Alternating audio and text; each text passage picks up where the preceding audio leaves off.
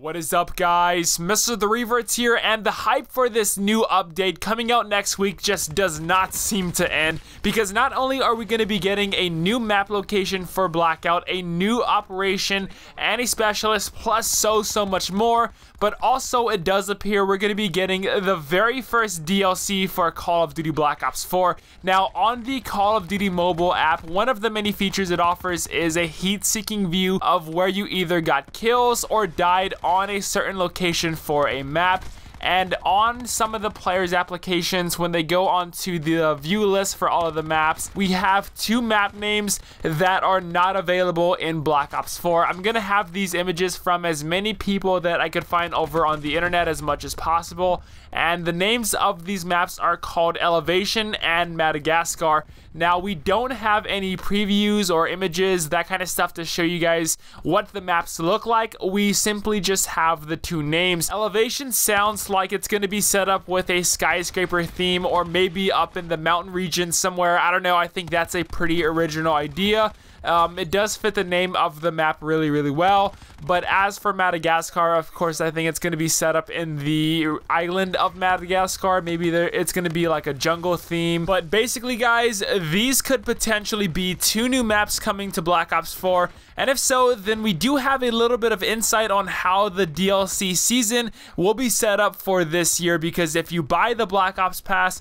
then you get a total of 12 multiplayer maps plus 4 zombies maps. So I think for every month, we will get maybe 2 or 1 multiplayer map, and then a zombies map here and there to spread everything out. And so far, we of course have the names of 2 maps plus a zombies map called Night of the Dead, which got leaked out a few days ago as well, plus the backstory for a bunch of the new zombie characters.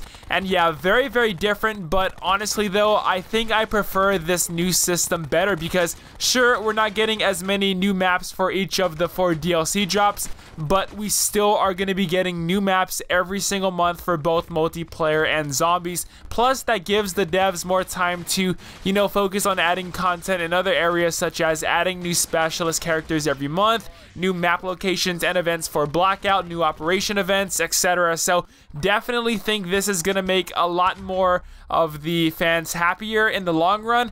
But as for now, nothing is 100% confirmed yet, although I will say I'm confident that this is how the DLC is going to work based off of the recent leaks and rumors we got a few months ago before the game was released. But please tell me down below in the comments your thoughts about this. Do you think this is how the DLC season is going to be set up, and your thoughts on the map leaks? Now, one last thing before I go is today is Championship Sunday for the Call of Duty World League, and that means one Call of Duty esports team is going to take home a prize pool of 250 grand plus a championship. So a ton of money is on the line and up for grabs, and esports this year is just so fun to watch. I've kept up to date with a lot of the series, and my pick to win, of course, is Optic. They're just looking so unstoppable this year. TJ Halley is a young star, man. Optic made a really smart move picking up TJ and Dashy. The team gets younger, and yeah, so the team I can see definitely taking home the championship is the Green Wall. But as for who could take them down, maybe EU. That's the only team I could see. But even then though, Optic has been shredding through all the teams in their pool.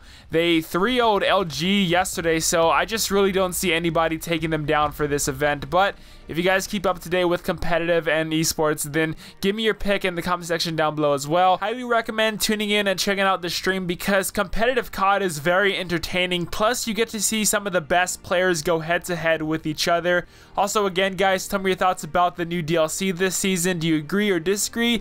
And drop a like if you guys enjoyed, and thanks for watching. Till next time, I'll see you guys later.